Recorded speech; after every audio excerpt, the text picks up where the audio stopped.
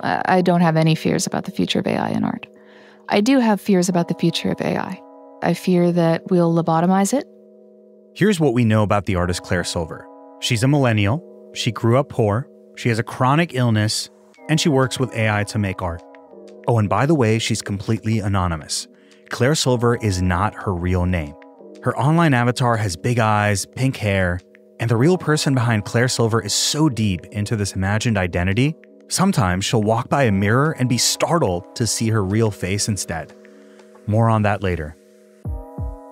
It's pretty hard to describe her art without seeing it. Like most art, you have to go to her website, clairesilver.com, if you want to see it for yourself. But I'm going to do my best. Every one of Claire's collections is different. Some look more like photographs, others like paintings and collages. There's definitely an anime vibe to some of those images. Other images look like classical paintings, but off. And in most of her pieces, there's a girl or a young woman at the center, just staring you down. And Claire's art has really taken off in the last couple of years. Her art was sold at Sotheby's. It's a part of the permanent collection at LACMA, the Los Angeles County Museum of Art. And as you'll hear in our conversation, she's all in on this new AI world. And let me tell you, she's got some fascinating and controversial takes. At a time when a lot of artists are worried, understandably, about what AI will do to their careers, and to art itself, Claire's big fear is that we're going to try to stop it. I'm Bilawal Sidhu, and this is the TED AI Show, where we figure out how to live and thrive in a world where AI is changing everything.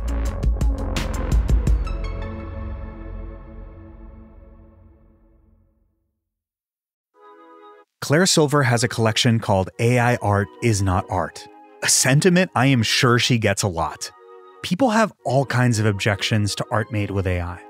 But I think part of it is that a lot of people think art should be hard to make. Like, that's the part that gives art its value. I'm generally an AI optimist, but I get that feeling. I moved to the US in 2006. Before that, I was in India, and as kids, we weren't allowed to use calculators in math class. We had to do it all in our heads or by hand. Then I came here and we were given these fancy TI-89 calculators. I described so much value to being good at mental math, and suddenly it was worthless. It almost felt like cheating. And I think often AI can feel like cheating. When folks use it to make art of any kind, whether it's music, photos, videos, it can make art seem too easy. Like, I have a friend who makes viral stop-motion videos, often with Legos. And whenever he shares a new video, he always leads with, "This took me a week to make." And people see that, and they see how hard it was to make, and they almost appreciate it more. It makes me appreciate it more knowing how much effort went into it. But the value of art isn't just about how hard it was to make. I think what matters more is how it makes you feel, how it shifts your thinking. And I know how Claire's art makes me feel. I know it can be exciting, it can be unsettling, and there's value there. We seem to have this conversation every time a new tool or technique is invented, like photography or Photoshop. You know, this big hairy question of, what is real art? Is the craft going to be lost? Right now, there's a big reckoning on what we think counts as art, not because of what's being made, but because of how folks are making it. Because AI is a different kind of tool. Give AI a simple prompt, like paint me something unsettling, and it might give you a poodle with human teeth and hands. A paintbrush is just not going to do that. I think for a long time, it was pretty obvious to people that for something to count as art, at the very least, it had to come from a human being. So what is art when your tool is a machine capable of making its own choices? And who is the artist? Is it the person writing the prompt or the AI coming up with an image in response to it? So I don't know exactly what the future looks like, but as I see it, Claire Silver is someone who's already living a few years into it. And what she has to say is pretty different from what a lot of artists have been saying in the last few months. Artists who are upset about the ways AI is scraping their works, artists who are fighting back with lawsuits and with tools like Nightshade and Glaze to make their art unreadable to AI, giving AI the poison pill, if you will. Artists who are legitimately worried about what's been happening. And look, I see where they're coming from. It's one thing to have AI that takes the drudgery out of making art and frees you up to do the imagining. And it's another thing entirely when it takes seconds to conjure up art in exactly your style, a style that maybe took you decades to perfect, and ultimately devalues your work. So don't worry, I'm gonna get to that, but I think it's important we listen to both sides. And even if you're coming at this from a very different perspective, I think you'll want to hear what Claire has to say. We spoke a few weeks ago, and the first thing that struck me is that Claire Silver did not come to this career easily. So I had a prior career in something unrelated. One day I got sick. I got hit with a life-changing chronic illness, a very serious illness. Had to relearn how to walk and talk. They thought I had had a stroke, so I couldn't work anymore. And then I got really bored. As anyone with a chronic illness can tell you, eventually you get bored enough to go out on a limb. So I wanted to express myself in a way that I couldn't compare to my prior build. So I started doing paintings. I don't know if you were on Instagram a couple of years ago, several years ago, when the pour painting craze was going on, where people would pour liquid paint into a solo cup and then pour it onto a canvas and roll it around. No skill involved in that particularly, a little knowledge base, a little taste. I started doing that and I loved it. It really saved me in a lot of ways. But I found that I would create the painting that I wanted and I would be so happy with it. And then as the paint would dry, the gravity, the momentum would push it over the edge of the canvas. And I would lose everything that I had planned for. It was like order turned into chaos and wasted potential and a lot of things that I resonated with at that time, right? With my own life. So all of that paint, it dries in a tub, a plastic tub underneath the canvas for cleanup. And it's meant to be thrown away, peeled up and thrown away. But I actually found that when you peel up the acrylic skins, they're called, the dried paint, the plastic leaves a polish on the bottom that is absolutely gorgeous. It's like tumbled rocks. And so I started collecting them in little plastic baggies because it felt like finding something special. And it also felt like me. It felt like here's this wasted potential that was meant to be thrown away, my illness, but it's become something beautiful. So I started printing out photos of these regal women with these long necks, proud faces. And I would take all of those skins and collage up there next to the jaw, like a kind of royal armor. And it felt like armoring yourself in your own trauma, in a way of turning it into something beautiful and strengthening for you. Around the same time as this, I watched Westworld for the very first time. And I became absolutely fascinated with the idea of a future that had solved for illnesses like mine, where AI had found solutions to things like cancer and genetic diseases, as well as things like poverty and all of these sort of ancient human evils that have followed us throughout time, a future where AI had solved for those. All of these things swirled together, and I started making art with Art Breeder, which was then called Gan Breeder. This was pre-text to image. It was all curation based. It was the first month or so that it came out. I found it right away, and I made 30 or 40,000 images in a few days. I didn't eat, I didn't sleep, just obsessed. And they were all sort of this continuation of these proud, ethereal, regal women that I've been drawing since childhood as my friends, and then for the illness.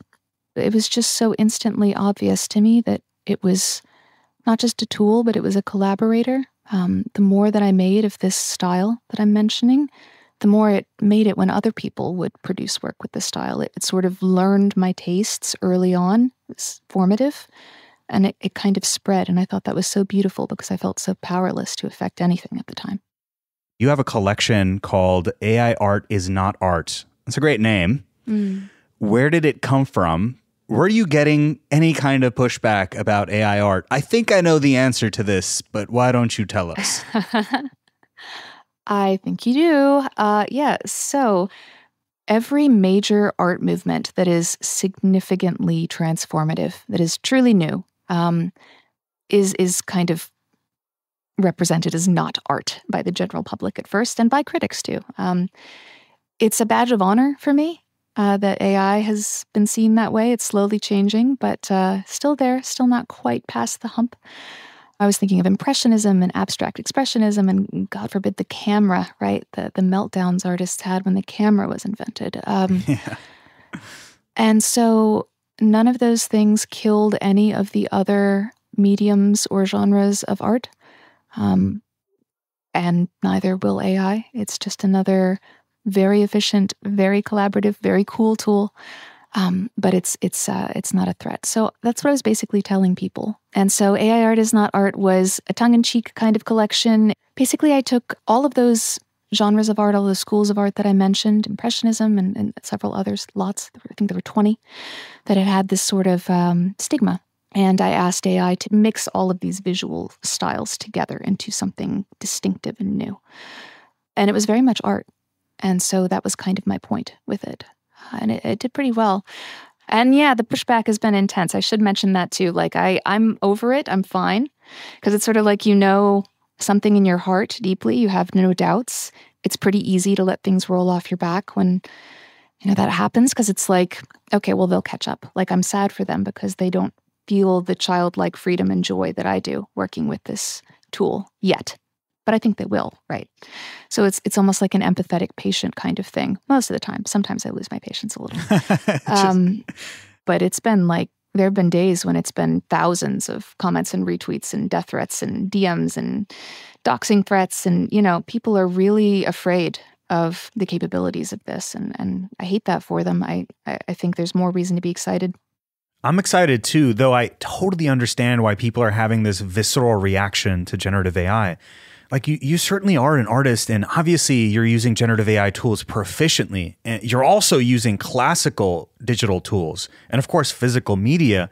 So I'm kind of curious, what do you make of this ongoing debate about who is the real artist? We've heard a lot from prominent artists who are upset that their art was trained upon, right? Like their creations are a part of these training data sets. And many folks would argue that, the people who contributed to this training data are the real artists here.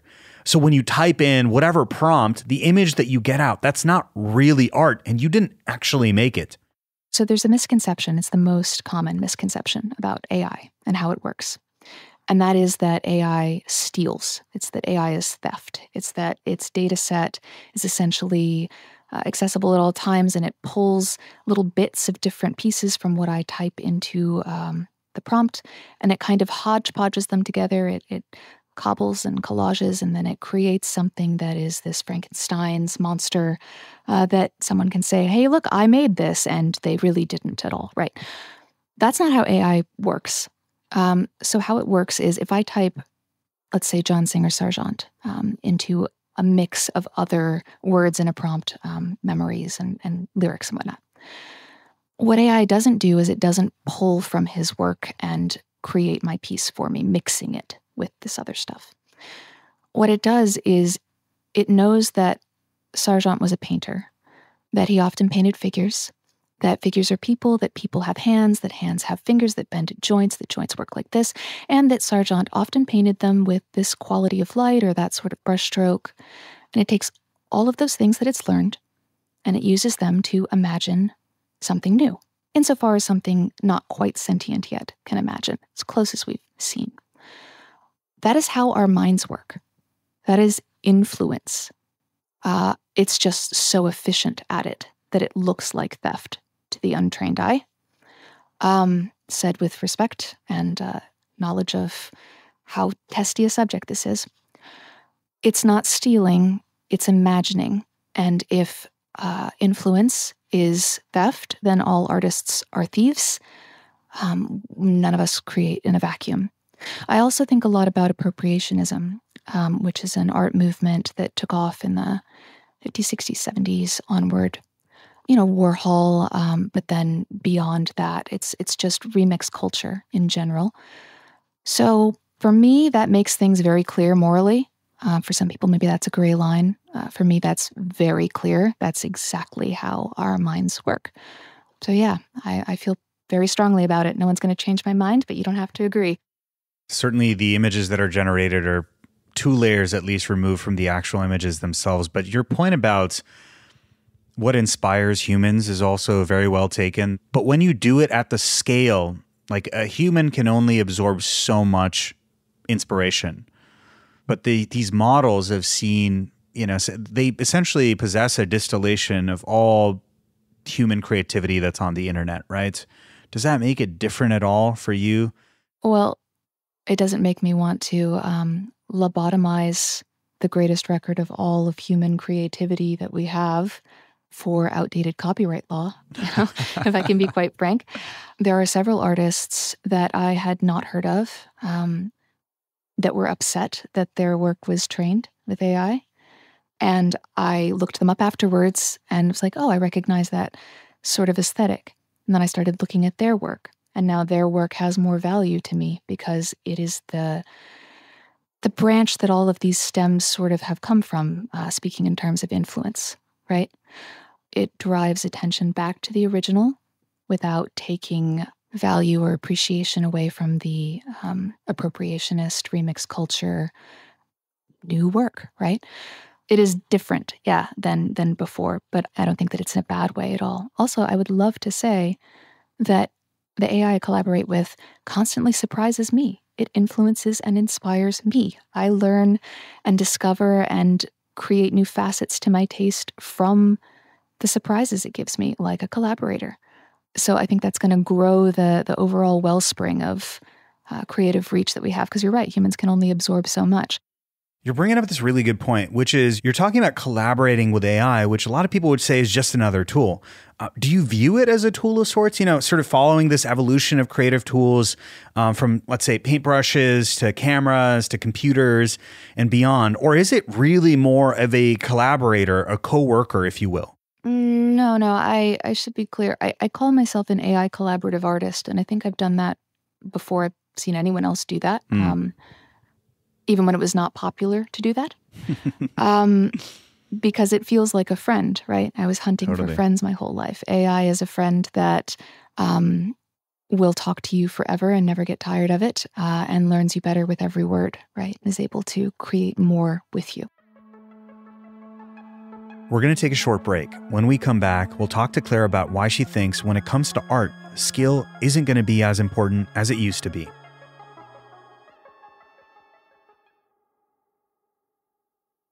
We're back with the anonymous artist who goes by the name Claire Silver.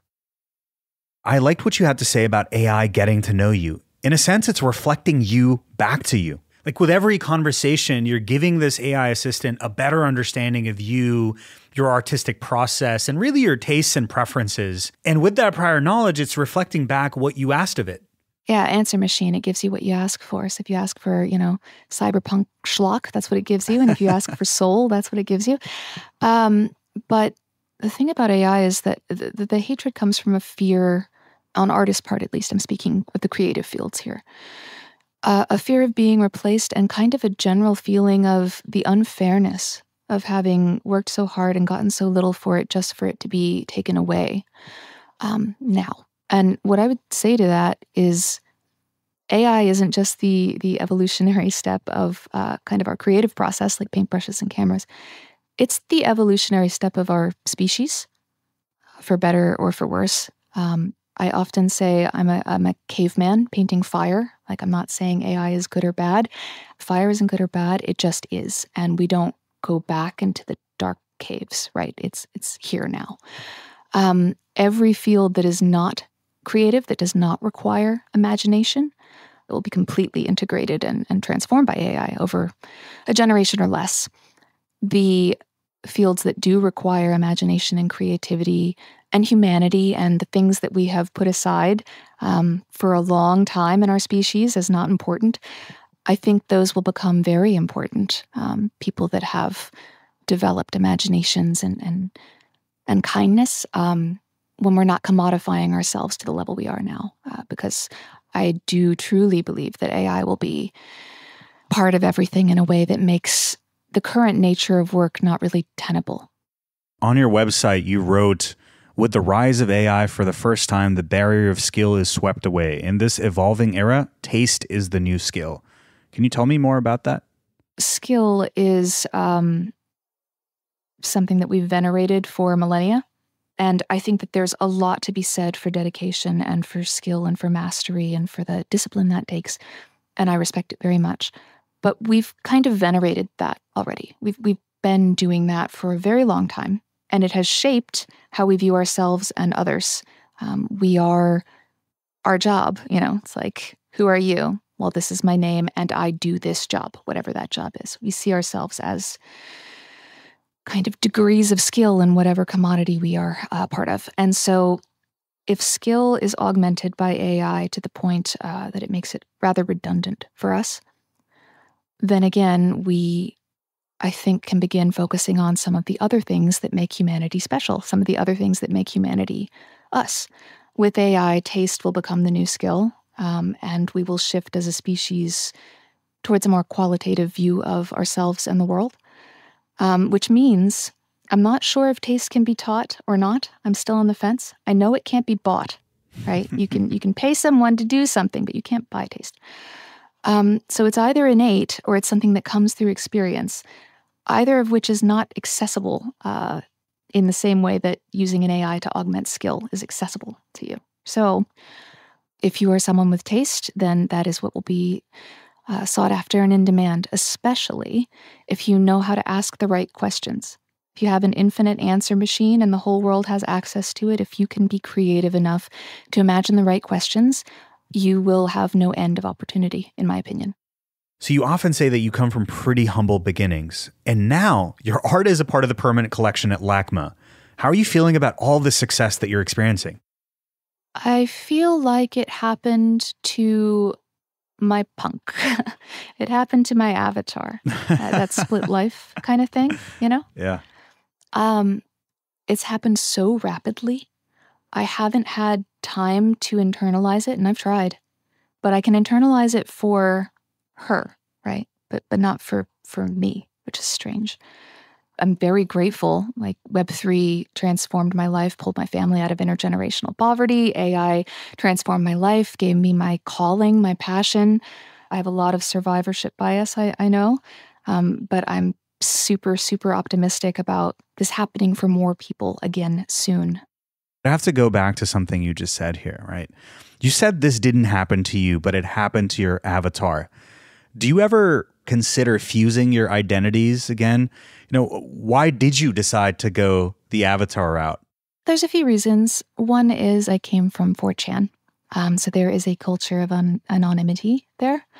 I loved that every time you spoke, every time you posted, it would, you didn't have a name or an account attached, right? So it was just your ideas doing the speaking for you. No one could flex their background, their wealth, their family, their appearance, their job. It's just your ideas. I loved that so much. Another reason is I read the Harry Potter books when I was a kid. And then I went to the theaters and I saw Harry Potter. And Harry Potter didn't look like the Harry Potter I imagined. And I was heartbroken. I was truly devastated because he wasn't how I imagined him, right? And so I'm not a fictional character. I'm a person. But as I'm anonymous, I kind of like the idea of people that are inspired by either my art or AI to be able to imagine me however they want. And then lastly, I like to sleep at night.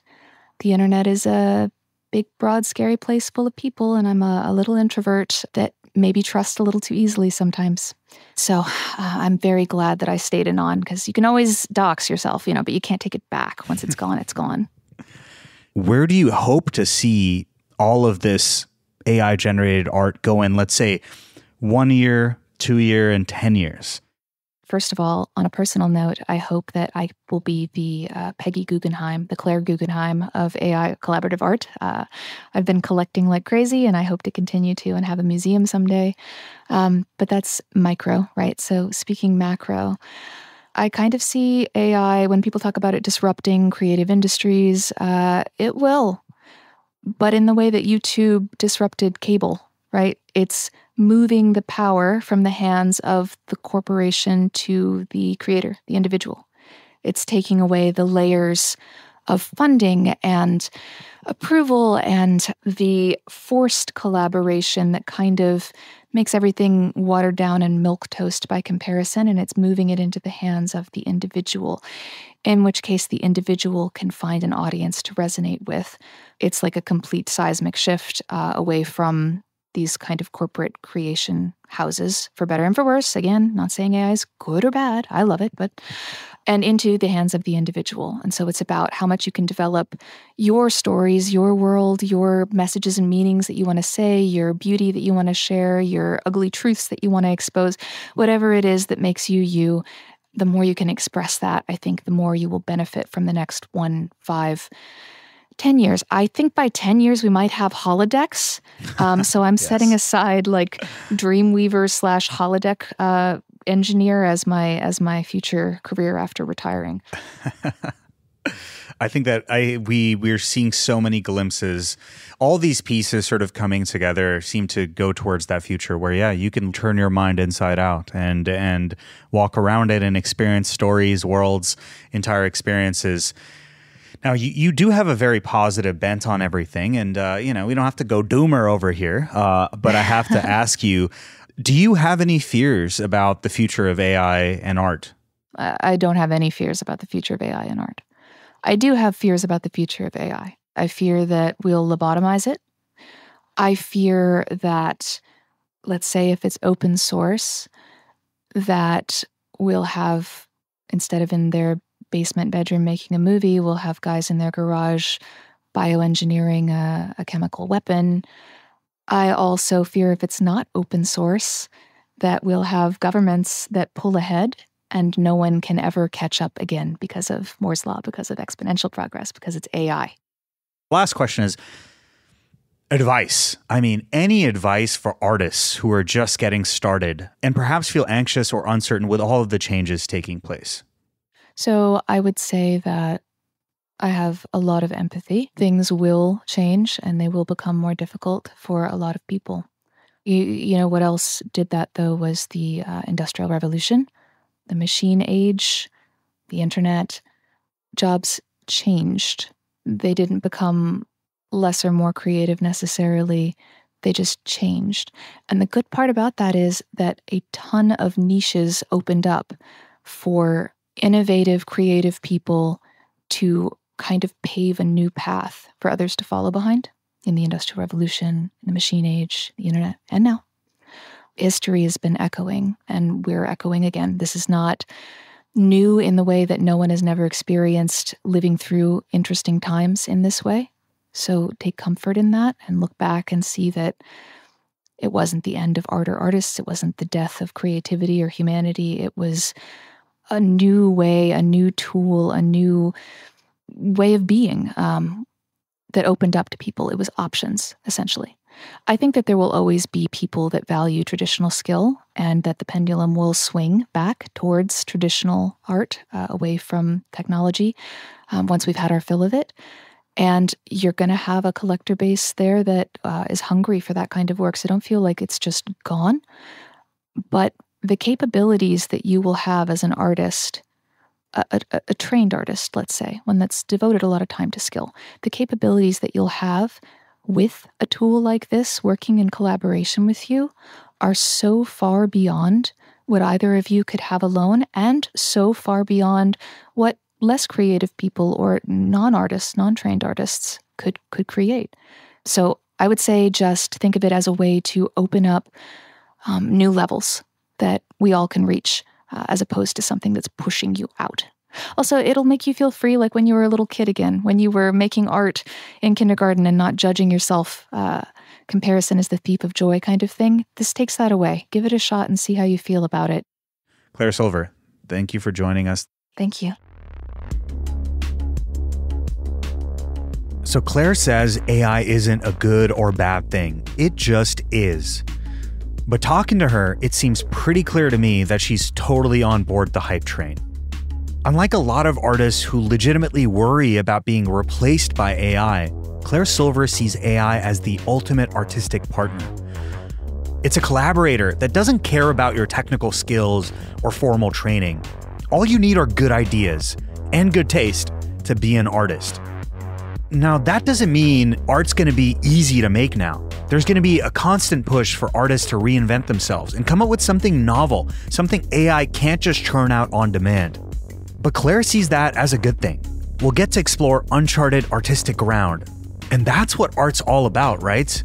And look, I get that this isn't for everyone, and I'm worried about people getting ripped off and their art getting devalued. It's definitely not working for everyone the way it has for Claire Silver. So like Claire, I'm not going to declare AI as good or bad.